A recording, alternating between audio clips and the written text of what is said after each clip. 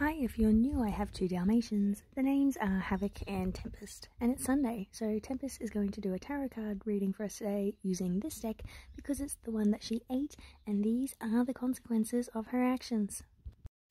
The Sun. This is solar energy, this is power, this is fulfillment, growth, happiness, happy relationships, creativity. It could be time to expand your horizons, professionally or socially.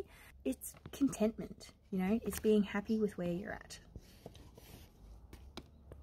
Six of Pentacles. So this one's always a good one because this is generosity will be rewarded and loans will be repaid.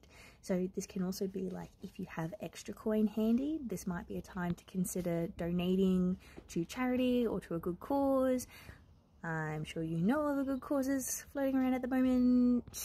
Not saying anything because the algorithm doesn't like me this week.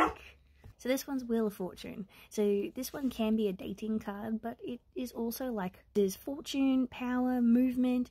It's change. It's the circle of life. This is turns for the better. Sometimes it's even just having your power returned to you. The Emperor. This is an accumulation of wealth. This is material wealth, you know, like collecting material things.